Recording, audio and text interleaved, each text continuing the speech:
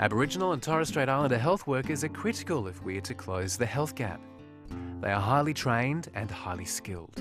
They're also challenging the rest of Australia to see the need for a holistic and culturally safe approach to health. Bachelor Institute of Indigenous Tertiary Education is about 100 kilometres south of Darwin. Indigenous health students come to Bachelor as adults with previous life and education experience, bringing with them their own knowledge, languages and culture. Bachelor embraces the both ways philosophy of education that brings together Indigenous Australian traditions of knowledge and Western academic discipline and cultural contexts.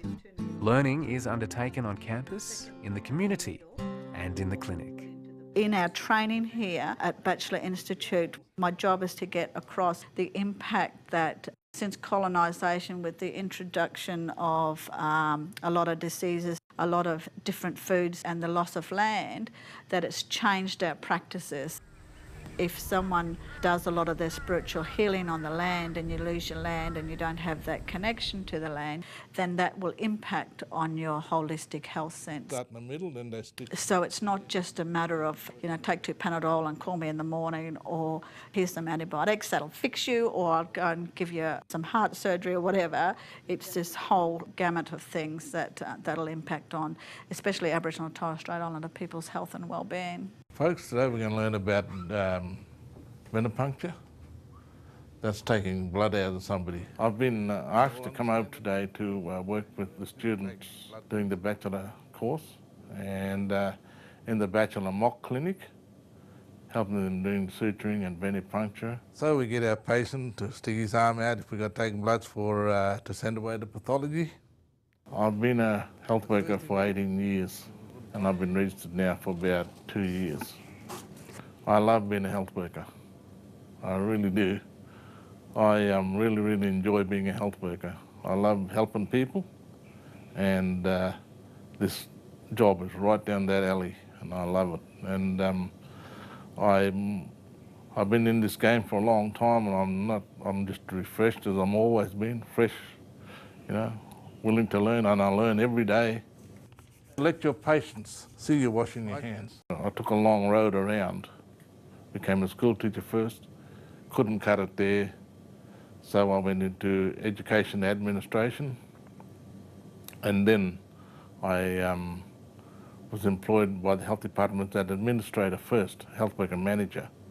And while I was being a manager, they wanted me to have health worker qualifications to hold my position. So that's how I became a health worker. I was the manager first, then I became the health worker.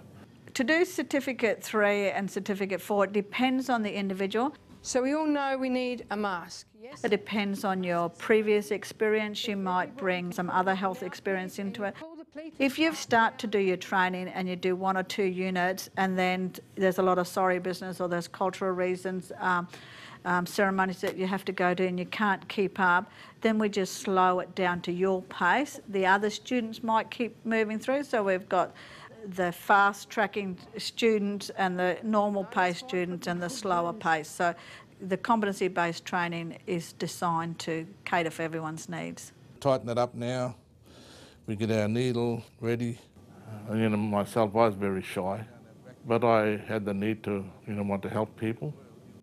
I've always been like that, and I thought that health work was probably the best way I could do that, So I had to overcome a lot of stuff and acquire a lot of skills myself, And here I am. It's much more better to use.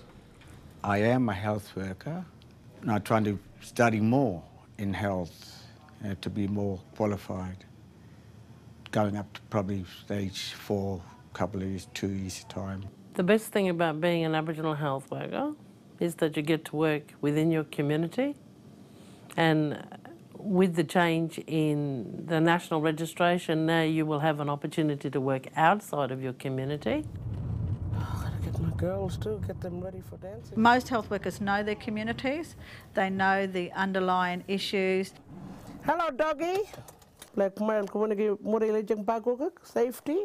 Primary healthcare starts in the home, then it moves from there, as opposed to the other model which starts from the hospital and works out to the home and the community. As Aboriginal and Torres Strait Islander health worker practitioners, we also gain these advanced clinical skills, and they should complement our roles as primary healthcare workers. Then I'll get you down to grab that oxygen. A health worker is not only a clinician, he fills a whole lot of other roles as well.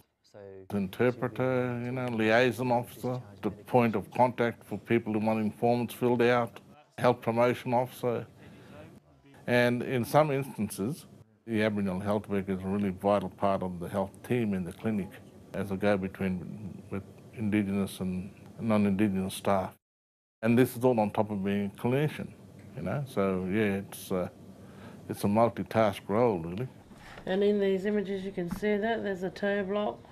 So there's all different ways. I've been an Aboriginal health practitioner now for the past 10 years and a bit. And for the last 12 months, I've been here in Bachelor Institute, being a course coordinator lecturer, but prior to that, I worked at an AMS in Darwin City. As a generalist health worker, you work in all domains. It's not just specialising in child health, family health, or acute or chronic. You're across the board. And I'm going to get you to brush your teeth. So this job is a job where you have to be someone that likes being around a lot of people, giving attention to people one-on-one, and having a lot of perseverance and patience. I get Iris to pump her hand, so that's good. She's a lovely way. In the past 10 years, I've worked with a lot of non-Indigenous staff, and I must say that I've been very lucky. A lot of them have come in with an open mind and an open heart and have worked really well, and then I've worked with others that are not so open or ready to participate and look at us as a different way, whereas they think that the rest of Australia is all the same. Up here it is different, and it is different in each community that you work in, so you must take notice of what's happening there before you put your feet in your mouth, so to speak, because it is different, and it does pay to step back, watch, listen, and ask lots of questions before you dive in, because I've seen that actually disrupt where a patient's come in, they've come so far with their treatment, and then somebody's come in, their bedside manner's right off, or their understanding of the situation wasn't right. They've said something, just this one little thing out of place, and we've lost the patient. They won't come back.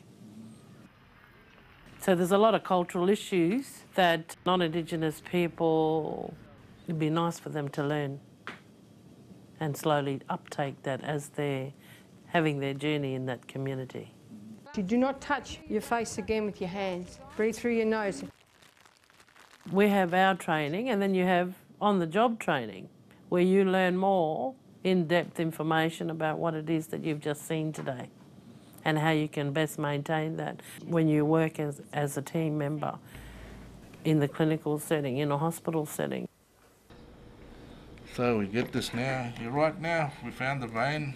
The skill sets you have are very important because there's skills that you use to look after somebody, but sometimes in situations where it's life-threatening, you can be the person that's the lifesaver.